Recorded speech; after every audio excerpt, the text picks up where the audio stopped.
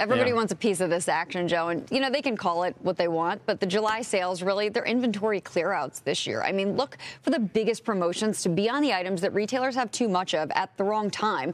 COVID demand swelled in categories like bikes and patio furniture, so then retailers responded and they ordered more.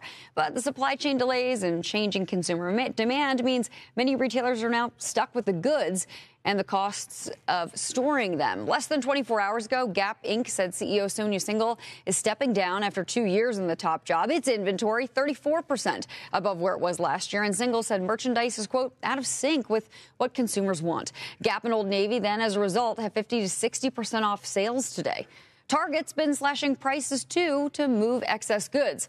American Eagle inventory, that's up 46% year over year, clothing up to 70% off there. Walmart isn't marketing a specific event, but it has thousands of rollbacks right now anyway.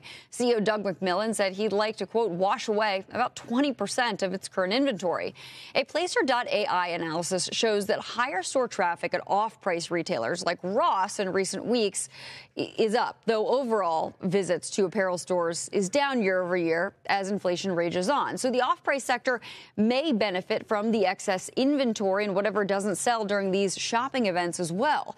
The retail ETF, the XRT, that's well underperformed the broader S&P 500 in the last month. And typically, Prime Day doesn't lift Amazon stock. Over the last 7 years, if you look at Amazon's stock performance during this event, whether it's 1 or 2 days, it's down an average of about 0.14%. So it doesn't move the needle so much, at least for investors immediately. Joe?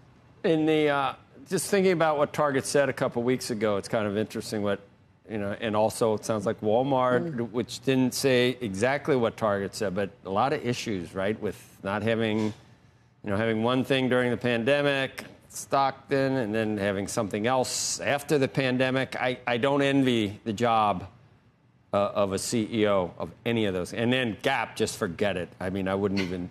Can you imagine, like, trying to figure out what to stock the stores with? No, it is a really hard job. I think people think retail is easy, but getting the fundamentals right is really tough. Getting the products that consumers want when they want it at the right price, it's so hard. And this world makes things, in some ways, more complicated being so interconnected. It's not always making it easier.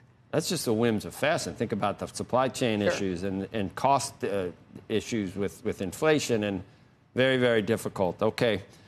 Thanks, Courtney. Thanks, Glad Joe. you help us with that.